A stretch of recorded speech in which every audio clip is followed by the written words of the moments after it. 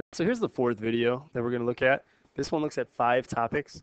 These are topics that you see typically in trig or more challenging trig or challenging questions. One of the biggest tips I can give you for challenge questions is think.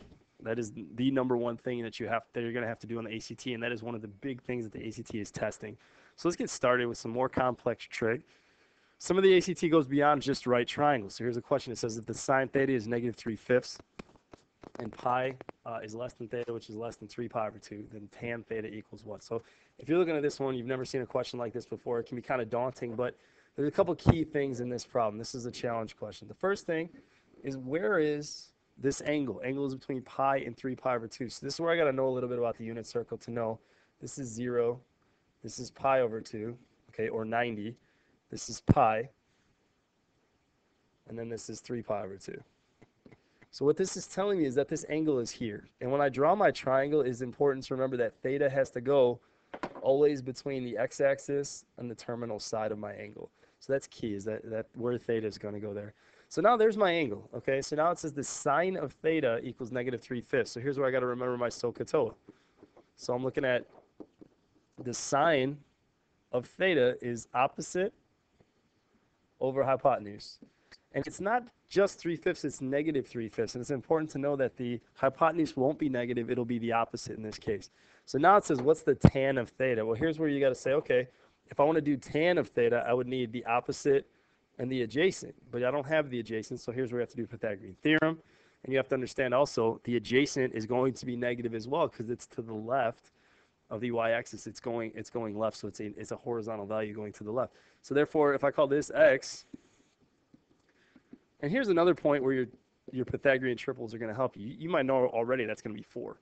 Okay, if you want to work it all out, you would get 4. And the trick is to know, like, once I found that that's 4, you know that that's not just 4, that's -4. That's key because it is to the left. It's negative. So now, if the sine was -3/5, what's the tan of theta? So now I'm going to come over here. The tan of theta was opposite over adjacent, so -3 over -4, or 3 over 4. So here's just a question that might pop up. A little more complex than just a straight right triangle problem because it's in the third quadrant. The values are negative. Common error is to just make that 4 positive. You might know everything what to do except for that -4. The next one I want to look at looks complicated, but really is kind of like a question that tells you what to do. And we said look out for questions that tell you what to do. And here's one of those. So this one, it says, what is sine pi over 12, given that pi over 12 is pi over 3 minus pi over 4, and that sine of alpha minus beta equals the sine of alpha cos beta minus the cos of alpha sine beta. Okay, so you may use the following table. It tells you everything you need to know. It gives you the table. It gives you everything. It looks like this complicated trig problem, but actually, it tells you basically everything that you need. Sine of theta, or sine of alpha minus beta. I want to take sine of pi over 12. Well, the sine of pi over 12, it tells us, is the same as taking the sine of pi over 3 minus pi over 4. The next thing says, well, the sine of something minus something is the sine of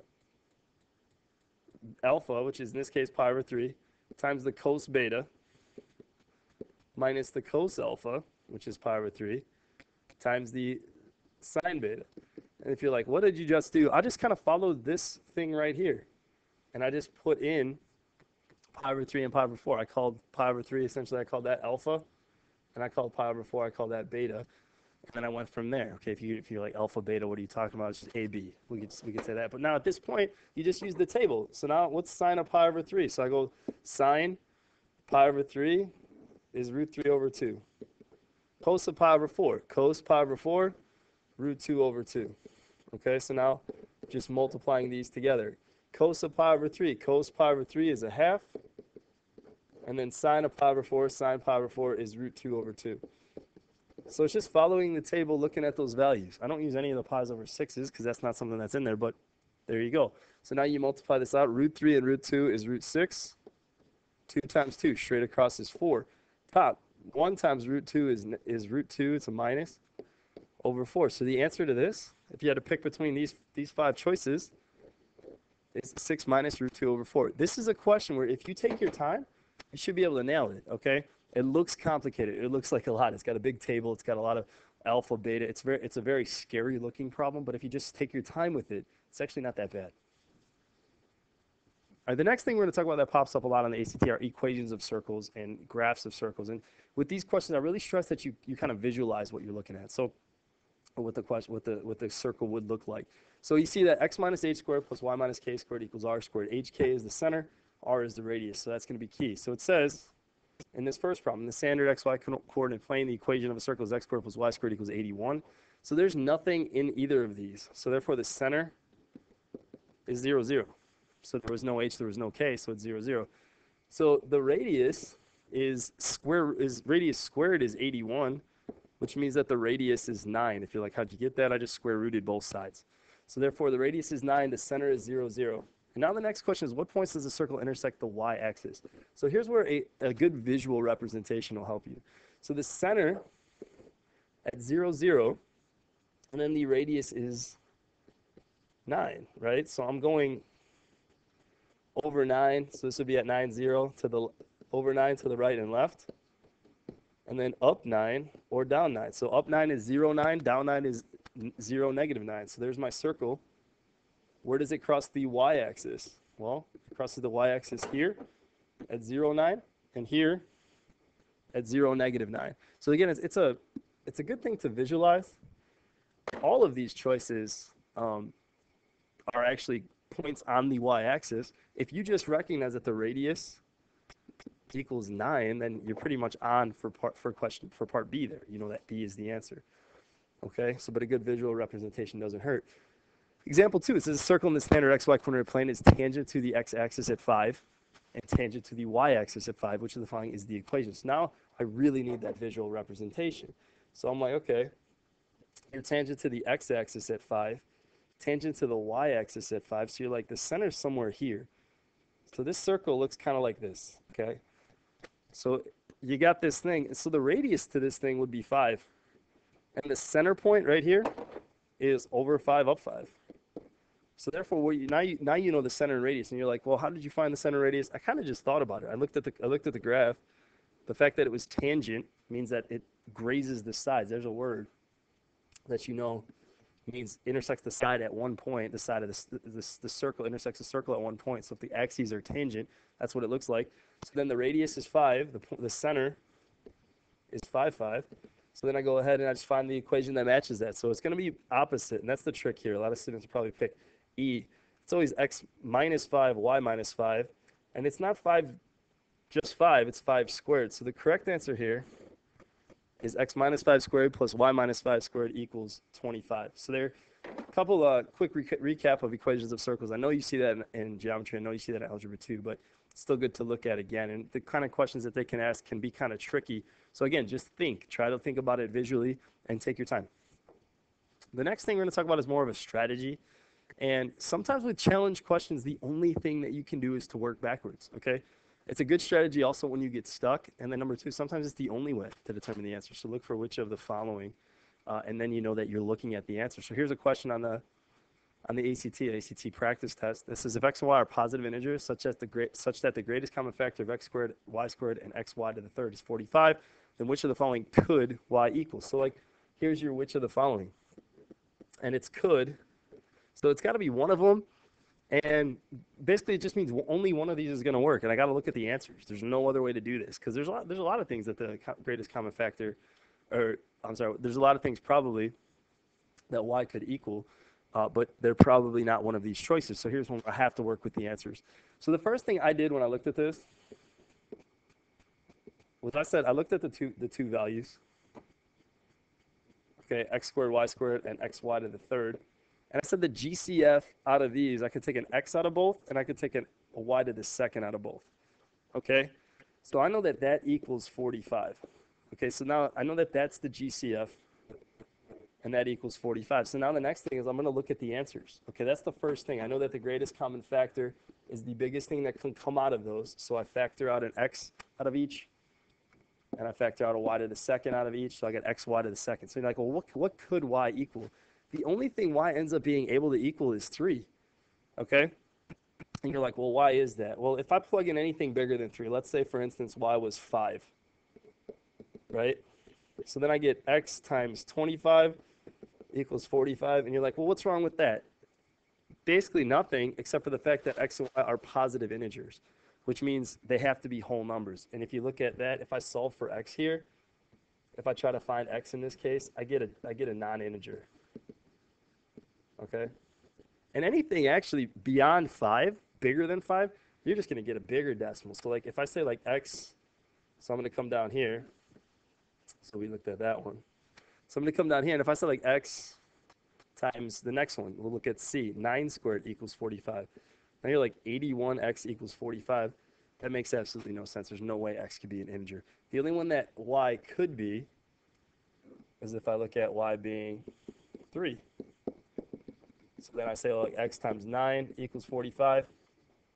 So x equals 5 in that case. And now that's a positive integer. X and y are both positive integers. So there's one to think about. Again, working backwards from the answers, picking the ones that make the most sense. Again, the could in this problem really requires you to think a little bit. So again, work backwards from the answers. Try to think. Again, the number one thing on the challenge questions is think. All right. The next thing we're going to talk about is another strategy. And this strategy is making an educated guess. So you don't always need to know the formula to find the answer. And here's an example. It says points M and N are the endpoints of the diameter of a circle with center at O, as shown below. It says point P is on the circle, and angle MOP is 60 degrees. The shortest distance along the circle from M to P is what percent of the distance along the circle from M to N? So you're basically like what's the relationship between this distance from M to P and then this whole distance from M to N? Okay? And that's the question. And you're like, okay, immediately, I think a lot of students are going to say, like, I need arc length, or I need to know how long those are. And the answer to that is that's not true. You do not need arc length. You can just think about it. Try an educated guess. This one's actually not too bad. Like, what would you guess? I mean, take a second, pause the video if you want. What would you guess for this one? I mean, you can sit here and listen to me, but if you want to pause it for a second, just think about it. Which one of these makes the most sense? All right, well, if you pause it and now we're back, you're looking at 60. This whole angle is a semicircle, so that's 180. What percent of 180 is 60? You're like, well, I don't know. 60 out of 180, right? So that's 0.33. Repeating, so as a percent, that would be 33 and a third percent. And that's the answer to the question. It's just an educated guess. I don't need to know anything other than the fact that like a semicircle is 180. Right, that's something that I guess you needed to know, but you don't need to know arc length. You don't need to know anything about any formulas for this one. It's just straight up 60 over 180 is 33 and a third. So there's a think about it question. If you found that to be easy, good. But if it's tricky to you, just kind of try to think about a different way to do it. You don't always need to know a formula. The last thing that I wanted to talk about, it pops up on the ACT from time to time, and that is logs. So in general, the rule for logs is that if you got log base a of x equaling y, then that's basically equivalent to a to the y equaling x. So that's the idea behind a log. You might see some of these questions popping up that involve the properties. Okay, so these are things that you talk about in Algebra 2. If you're taking this test before you've seen these, maybe kind of look at these, try to make sense of them. So basically the first one says log base a of x divided by y. You can split that up by calling it log base a of x minus log base a of y. We're going to actually use that in the problem in a second. Log base a of x times y is the same as log base a of x plus log base a of y, and then log base a of x to the n is the same as n log base a of x. You can move that power out front. So these are just some rules that, either they are a review or they are the first time you've seen them. And we're going to look at those in this particular question. So the first one says, whenever w is an integer greater than 1, log base w of w squared over w to the 6 equals what? This is a tricky question. If you know your properties of logs, though, it's not that bad, but it's still a little bit tricky. We're going to have to apply a couple things here. So when I look at this, I can split this up first of all because it's a quotient. It's log base w of w squared minus log base w of w to the 6th. Okay? And now you're like, well, I got some powers, so I can use my power property and move those powers out front. So that's 2 log base w of w. So I used, if I'm looking at what I did, I used this property, and then I used this property. Okay, so if you want to rewind and look at those properties, that's what I'm doing here. So, and then minus 6 log base w of w. And now looking at that, there's a general rule that you got to know. Okay, when I look at anything, any kind of log, so like in general, if you want to evaluate like log base 2 of 8, what does that equal? Okay, so like you say in your head 2 to the blank equals 8. And that's the answer to the log. So if I'm looking at that, trying to determine if 2 to the what power makes 8. So 2 to what power makes 8, the answer to that is 3. So log base 2 of 8 is 3. So looking at this particular problem, it's kind of like if I took log base 2 of 2, now I'd say 2 to what power equals 2, and the answer to that would be 1. So there's where I got to make sure I know if the base, if these two numbers are the same, that's going to equal 1. So this is basically 2 times 1 minus 6 times 1. So in general, a general rule for logs is like log base a of a equals 1. So anytime those are the same, you're going to get just 1. So looking at this particular problem again, finishing this off, okay, you can scroll down or rewind if you want to see these things, but 2 minus 6 ends up equaling negative 4. And if I look at my choices, that's choice F. All right, so not an easy question, but it definitely uses a lot of the properties of logs that you learned in Algebra 2. And if you hadn't seen those yet, try to learn from this video. I'm not expecting this to teach you, but again, challenging questions. The biggest thing to remember is that when you do a challenge question, open your brain. Think about it, right? What is the question asking you to do? And if you can determine what it's asking you to do, a lot of times you have the skills. So just be confident.